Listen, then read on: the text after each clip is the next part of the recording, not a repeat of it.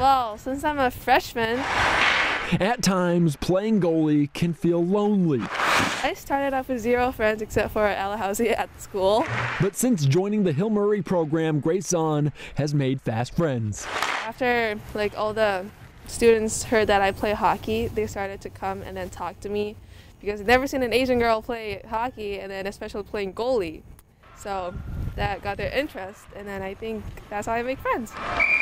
She isn't your typical freshman or typical goalie. Zhan was born in Beijing, China, and she hopes to earn a D1 college scholarship someday and also possibly compete for the Chinese national team on the ice. My name is not actually Grace.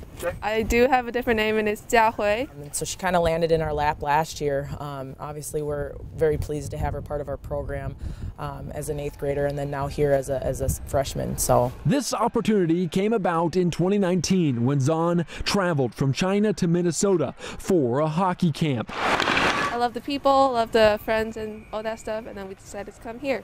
After impressing coaches, Zhan, along with her mother, moved to the state of hockey. Grace has been awesome. She's been solid in the nets for us. We've done a good job with our D-zone coverage, but she's also been there stopping quite a few shots from some really solid players on these opposing teams, and she definitely has a bright future in front of her. It's a new experience for the international student athlete, but the freshman already looks right at home in goal for the Pioneers.